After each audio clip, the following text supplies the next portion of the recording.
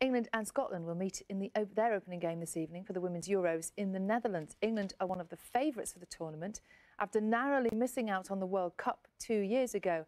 And this is, in fact, the first major tournament Scotland have qualified for, as Katie Gornall reports. There are certain things you expect from the Netherlands, and Utrecht delivers. But while football is also full of well-trodden assumptions, this tournament feels different. Scotland are here for a start, while England are among the favourites. For the first time in years, England expects. We want to use that as a positive, see it as an opportunity to exploit and make the most of it, because we haven't felt it before. If we did bring this trophy back, a major championship for an English football team, on the back of what's been a great summer for all of our junior teams, would be really dicey on the cake, and for the women's game, allow us to take us to the next level.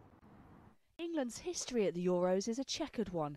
In 2009 they were runners-up to Germany, but fell apart at the tournaments 4 years ago in Sweden and finished bottom of the group.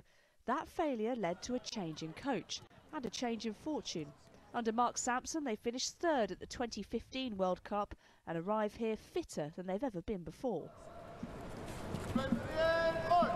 Scotland have made history just by being here. This is their first major tournament, but they're without a number of their key players, including the world-class Arsenal midfielder Kim Little. They've put so much into the team to help us to this point. We would just love them to experience this, but they're not here, and that brings us closer together as a team. Adversity, yeah, but we'll face that head on. While Scotland's players are preparing for the biggest game of their careers, England's have been brushing up on more than just tactics.